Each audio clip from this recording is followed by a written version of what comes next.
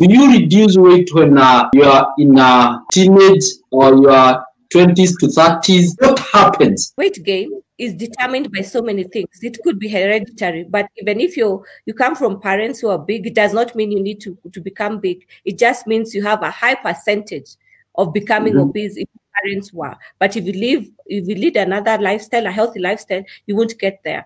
It could also because you're taking some certain medications, and the 90% is always the lifestyle. As you grow older, by the time you're age of 25, your metabolism, the rate that you burn glucose for energy is very important. So by the time you're about age 25, your metabolism reduces by 2% every decade. So by the time you get to 35, 45, like that. And that's where, as you get older, you even add more weight because your metabolism has been reduced. And that's why if you look at if a child gets sick, let's talk about a young child getting sick, they lose weight so fast. But as you get older, when you become an adolescent, this is the time when they need even more food because they're growing and they eat more, they're trying so many other things. So some people at your adolescent age, you actually add weight. Again, you also do not know where you are or where you're getting to. But these days, at least, young people really know, okay, I need to eat healthy and do not need to depend on fries and all that. At least they're becoming more health conscious. But as you get older, your metabolism is reduced, you become more sedentary. You're not eating healthy because now of lifestyle, you need to visit, there are parties, there are things that people do. And that's why it becomes very difficult to lose weight when you're older.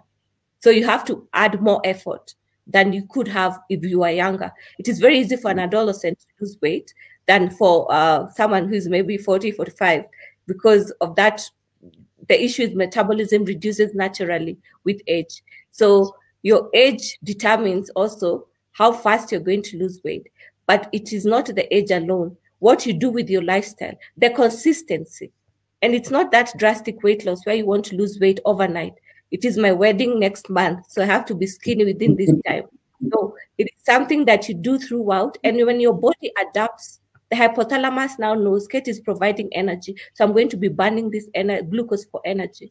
And then when you provide, another thing about weight gain, when we provide the wrong type of energy, we eat a lot of processed foods, a lot of sugars, this energy, instead of being used for glucose, this glucose, instead of it being used for energy, that's the end product of our carbohydrates and most foods. Instead of being used for energy, it is stored as fat because Kate is eating so much of this.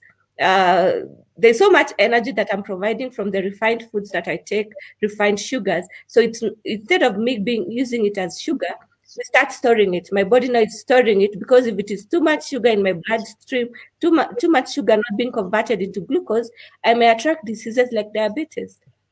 So the disadvantage is also what you're eating. The energy is not being used as energy. It is just quickly the the pancreas produces insulin directly being stored as glycogen. And then the glycogen also becomes too much, then it's stored as fat. So that it's just an imbalance that we create in our system that makes that weight gain. But it's more common as you become an adult. But we need to note that young people right now are adding so much weight.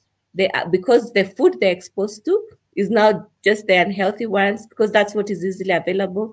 They're also very sedentary, PlayStation, sitting at home. You know, I remember when I was growing up, we used to jump up and down. Right now it has reduced, everything has changed. You're online throughout. So young people have also become at a risk, as much as their metabolism is still high, they become at a risk of adding weight when they're very young.